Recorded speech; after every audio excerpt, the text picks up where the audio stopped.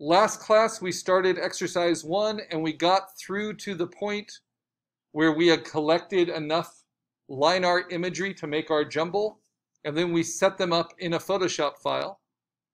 And we finished by saving that file as a PSD format and putting that into our class folder.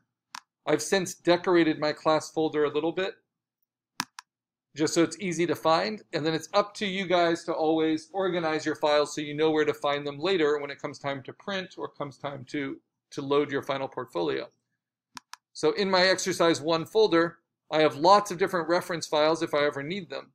But the most important file is the one I've marked green and named with my name. And that's the PSD file with all the layers of the 5 or more images I want to use. So if I double click on that, it will automatically open in Photoshop because it's already a Photoshop document. Its size, if you remember, is 8 by 10 by 300. Mine is 10 inches wide, 8 inches tall, but I'm thinking I want to change that because this jumble looks very jumbled and I think I could use a little bit more height. So not extreme. I'm going to stay within the format of 8 by 10, but I'm going to make it 8 by 10 vertical, not 8 by 10 landscape format. So what I'm going to do is I'm going to go to image and canvas size. This is what grows the paper around my image. This is going to be a little complicated, but I'm going to make it larger than 8 by 10. So I'm going to make it 10 by 12 inches. So it grows on all sides. And I do that so that I know the shape I want for the paper is within that. Then I'm going to use a new tool for this exercise. That's the crop tool. And the crop tool has options at the top. We practiced this morning when we were making our icons. And if I wanted my crop to be an exact square, I would make it a 1-to-1 ratio. But if I want it to be 8 by 10, I'm going to make it an 8-to-10 ratio. So the first number there is the horizontal measurement. The second number is the height. So if I change it to 8 by 10 and hit return, it will crop it. That doesn't mean that the image is now 8 by 10 inches. It means that the proportion is. So now I can go to image size, resample, and I can change this to 8 inches, and it will automatically be 8 by 10 because that's the proportion I cropped to. There's lots of different ways to resize, but basically this gives me a lot more space to arrange my line art. And I can still grow it, shrink it, tilt it, rearrange it. One thing I wanted to review, it was in the last video, but one thing I wanted to review was how to change the color from whatever it was before to just black line. Because we want to start with all black line. And anytime you want to save your progress, I just did it, you can go to File, Save, or you can use Command S, and that will update your Photoshop file. So there are some layers I'm not using, like the igloo. And now that I have more space, maybe I do want to use that. So I'm going to select that layer and use the Move tool. Maybe move it down a little bit to suggest ice. I'm going to create a brand new layer by using this layer window icon. It looks like a little post-it note. If you hover over it long enough, it says create a new layer. I'm going to do that. It will create that new layer above whatever layer you are selected on. And then I'm going to fill that layer with white. This is just to give me a clean white background on everything. In order to fill a whole layer with white, which we will do quite a bit, we go to Edit and Fill. This is better than using the paint bucket because this way we can guarantee it's 100% white. And where it says Contents, we click white in the drop-down menu. We'll be filling with black sometimes, filling with gray sometimes, filling with white sometimes. Because what we're creating is an image that is just the black lines. So the white's going to be the background. Because I created a layer that's, shrink this a little bit, a layer on top of the igloo, you see that that white covers everything. So how do I move that down? I want to move it down to the very bottom. And if your layer says background layer instead of layer 1, you can just double click on it and rename it. And then you will be able to go behind it. Okay, well, Command Z is your friend. And if something goes wrong, you can always click on your history and go back the steps needed. But I'll check it out really quick. So now I have not only all my layers, but I've got the space to arrange my layers. And I want to go through them, maybe even just one by one, and see if there are any things I need to clean up.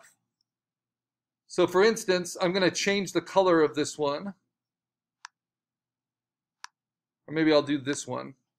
So if it has that little icon in the layer preview in the corner, a little black box icon, that means it's a smart object. It's called a smart object thumbnail. And in order to erase from it or change its color or get rid of watermarks or do any of that, I need to not have it be a smart object, which refers to an outside file, and instead save all of those pixels within Photoshop to be modified. To do that, I right-click on it and I say rasterize layer. To rasterize means to turn into pixels. Now that it's rasterized, I can do weird things to it. I can go to image adjustments, and we've played a lot with levels in black and white, right? But I can also do the reverse. I can go to hue saturation and click on colorize and make it not only lighter, but I can make it different colors. So like our auto draw stuff often came in as a blue, so I'm going to just turn it into a blue. So how do I change it from a color into black, right? I could even change it into multiple colors. And we'll be learning this later. These are layer effects and layer styles. Oh, wrong layer. Here we go.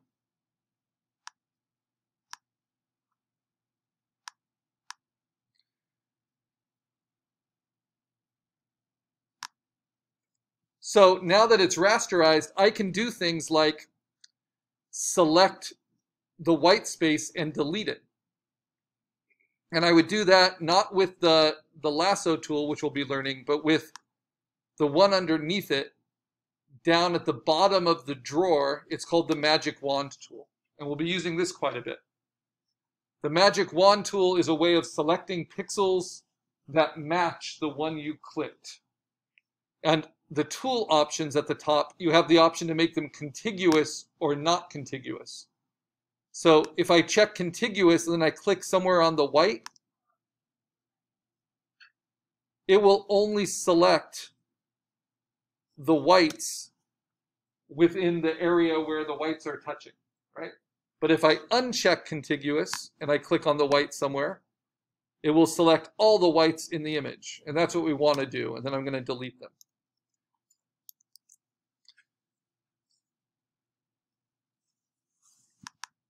Then I can do crazy things like change the color over all of it.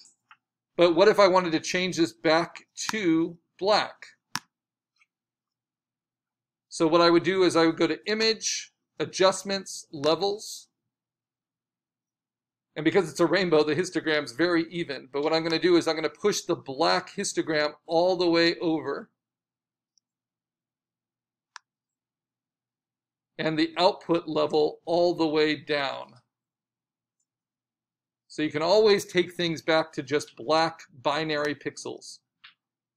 This is actually called bit mapping, where you only have black or white pixels. That's all there is.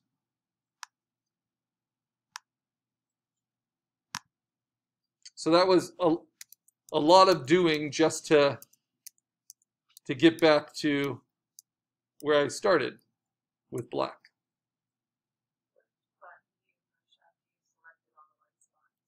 So to delete, you hit delete. And that will just cut things away. All right. So there's another file here. It's the Kurt Vonnegut signature. And I need to rasterize that, because eventually I'm going to be deleting all those whites from it. And again, I can use the magic wand with contiguous turned off, and once they're selected, I can just hit delete.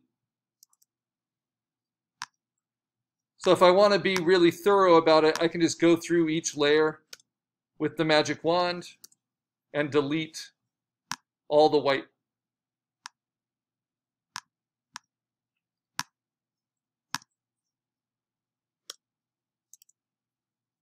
And then it doesn't matter if they're on multiply mode or not, because all we have are the black pixels.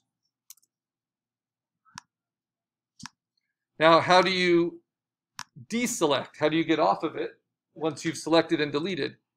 You can use the lasso tool and just click somewhere, and that will deselect. But the shortcut for deselect is Command D.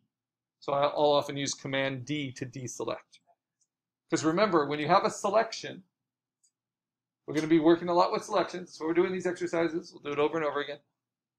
When you have a selection, only the things that are in the selection will be affected by what you do. So if a tool isn't working the way you want it to, it's probably because you have a little selection somewhere that you're unaware of. So hitting Command D will clear it. Also, you can move selections between layers, and we're going to see how that's really helpful. So selections are not tied to the layer. So now I've got my white background, and then I've got all my line art on top. I've got more than 5 layers. I want to start playing with it. So what am I going to do? I'm going to show you a few different things. I have extreme differences in line weight, right? They're all line art, but some are a lot thicker than others. So I'm going to show you how once you've cut out your image, you can actually adjust the line weight. It's a lot easier to make things thicker. It's a little bit harder to make them thinner. So let me first show you how to make things thicker. So let me find my thinnest thing, which would probably be this igloo. And I want to make this line weight similar to this line weight. So I go to my igloo layer and I double click, not on the layer preview window, but on near the name of the layer, like on the gray space by it. If I double click, it will open up what are called layer styles. Layer styles are fantastic. They're going to help us with drop shadows and with highlights and texturing, especially when we're doing text and vectors. For right now, we're just going to play with one feature, which is called the stroke. And in vectors, this is called an outline. But we click on the stroke, and I'm going to change the color of the stroke to white in the far upper left-hand corner. This is completely optional if you want to change the width. And then I'm going to change the position of that to outside. Now, if I do it with white and then I play with the size, you'll see how the igloo will glow white around it. So if I want to thicken the igloo, I'm going to not make it white, I'm going to make it solid black. But if I want to thin the igloo, I do white and then I put the stroke on the inside of the line instead of the outside. So now I get to adjust it because it's a little too thick. Right. But I'm going to put it about there. And what's great about layer styles and effects, they can even be used on smart objects, but you can turn them on and off just like you would a layer. So you can see what it's like with the thickness and without. Okay, now for what I want to thin out, like the tree, I'm going to do the same thing. Double click on it, use the stroke, and change it from whatever I last chose, which was black, which would make it look thicker, right? A thicker tree, to white. And now if I do